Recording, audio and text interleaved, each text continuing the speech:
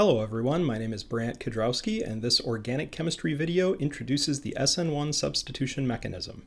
In addition to the Sn2 mechanism that was covered earlier, another important mechanism in substitution chemistry for alkyl halides is the Sn1 mechanism. Here, the S stands for substitution. That means a portion of the molecule is going to be substituted for by another portion. The N stands for nucleophilic. That means that a nucleophile is going to be taking the place of the group that's leaving. And then 1 means first order or unimolecular. That means that only one molecule is involved in the rate-limiting step. It doesn't mean the number of total steps because Sn1 mechanism actually requires 2 steps. Here's an example of a reaction that goes by the Sn1 mechanism. We have an alkyl halide here that's tertiary and a nucleophile here that's weak. These are rather poor conditions for an Sn2 mechanism, but as we're going to learn, these are ideal conditions for an Sn1, so clearly this is a different mechanism than we've seen in the past. The result is a substitution product where the bromine has been replaced by the OCH3. This slide is going to cover the Sn1 substitution mechanism in detail. In our example here, we have a tertiary alkyl bromide, and in the first step, this is the slow step, the leaving group is going to leave. This is a difference from the Sn2 mechanism where the leaving group left and the nucleophile attacked in a single step. In this mechanism, the bromine leaving group leaves, and that generates an intermediate called a carbocation. It is a rather unstable reactive intermediate. There's a central carbon that's sp2 hybridized and has a formal positive charge. In the second step, which is the fast step, the nucleophile is going to attack. So here, a pair of electrons on our nucleophile, which in this case is methanol, is going to attack the carbocation carbon. This gives a new bond between the oxygen and the carbocation carbon, which gives this substrate, where the oxygen is now making a bond to the carbon. Notice at this point that the oxygen still has its proton attached. In a final step, there'll be a proton transfer reaction where some kind of weak base, in this case the best weak base in the mixture is this methanol molecule, will come by and pluck that proton off. That'll give a neutral substitution product and an acid-base product. The Sn1 mechanism is really 2 steps. This last step is simply a proton transfer step.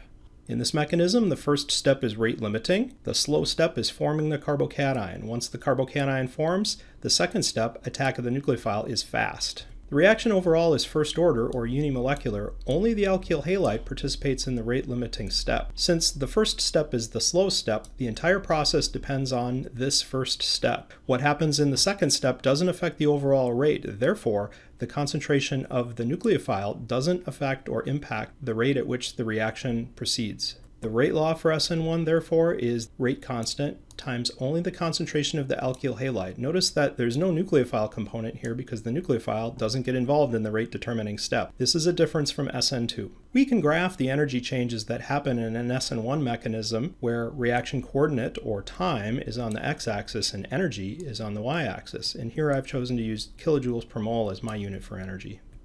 Reactants are shown here, and they proceed to give a carbocation in the first step. We can mark the energies of the starting materials, the alkyl halide and the nucleophile, as well as the carbocation and the nucleophile using these lines, and then draw an arc to indicate the energy transitions that occur in this reaction going from the starting materials to the reactive intermediate. Notice there's a hump here. That is our transition state for this reaction, which isn't shown on this slide, but you can imagine it as being a species where the bond between carbon and bromine is half broken. Then if we extend a reference line out from the starting materials and measure the distance between that energy level and the height of the highest hump here, the transition state, that'll give us E sub A1.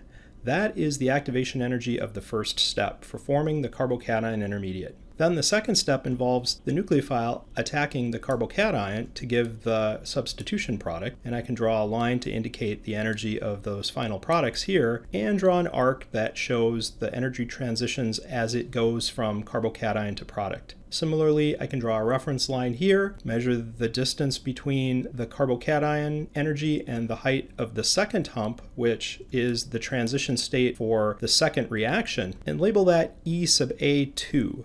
That's the activation energy of the second step of the mechanism. If you look at the differences between E sub A1 and E sub A2, E sub A1 is quite a bit bigger, and that is why it ends up being the rate determining step. This is a higher energy barrier, and that makes the first step much slower. The other thing you can do is measure the distance between energies of the starting materials and the products. And so I added a reference line here, and I'm measuring the distance between those energies, and that is the delta G of the reaction.